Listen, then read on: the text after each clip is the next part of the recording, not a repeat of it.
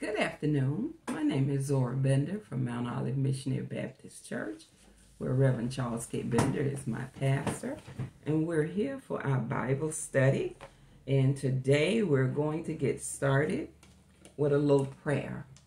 Let us pray. Dear Heavenly Father, we come today in the name of Jesus, asking you to strengthen us. Strengthen me, Lord, to do your will, Lord, and be a good example for others.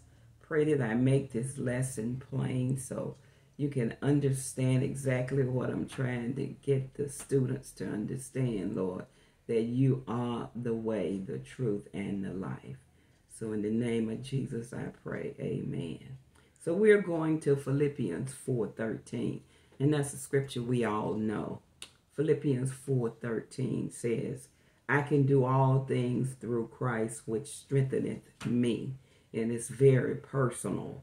You saying I can, and then strengtheneth me. Those are personal pronouns. And we need to say that over and over again and really believe that you're able to do practically anything God asks you to do.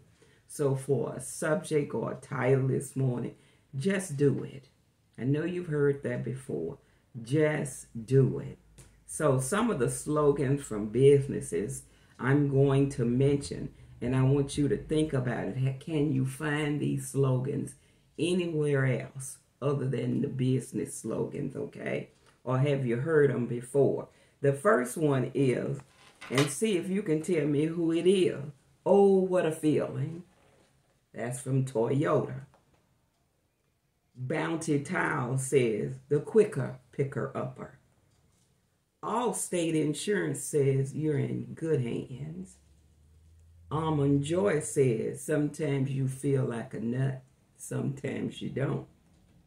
And then the United Negro College Fund has a slogan that says, the mind is a terrible thing to waste. And even Hallmark went to the thing and said, when you care enough to send the very best.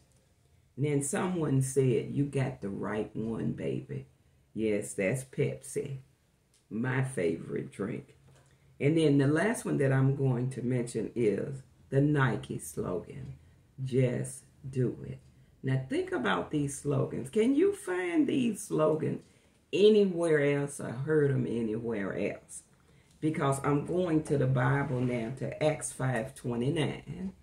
That's Acts 5 verse 29 that says, then Peter and the other apostles answered and said, we ought to obey God rather than men. So please don't listen to Burger King, because you cannot have it your way. Or don't even listen to Kit Kat, who says, give me a break.